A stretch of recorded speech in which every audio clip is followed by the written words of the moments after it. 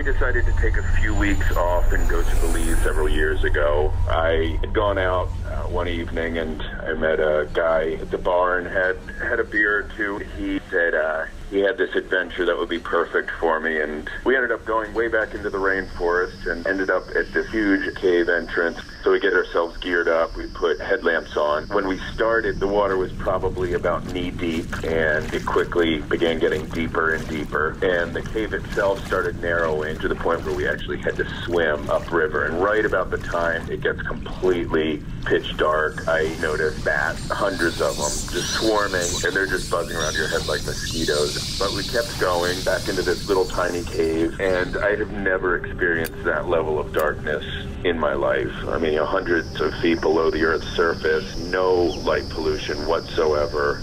But within seconds, I was just completely disoriented. And you start thinking about just how far down you are and how it would just take, a little earthquake to just have the cave collapse. And you think all the worst thoughts possible. We sat in the darkness, I would say, for probably 2 or 3 minutes. It felt like a solid hour. And then the guide switched his headlamp back on, and we all followed his beam of light as it moved about 20 feet away from us, and then came to a full halt, and it was on 3 human skeletons. They were laying on the floor, basically curled up.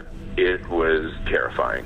I thought, was this his last tour group? Who is this guy? I really started panicking. They were apparently human sacrifices to some Mayan gods. And I just remember thinking, get me the out of here. This is not fun. We packed up and headed back. That was plenty for me.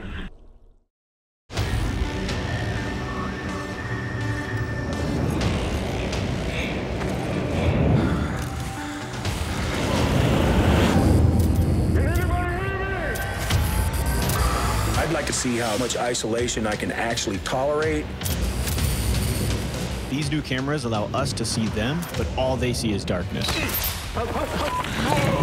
Darkness, a 2-night survival event, starts Wednesday, August 2nd at 10 on Discovery.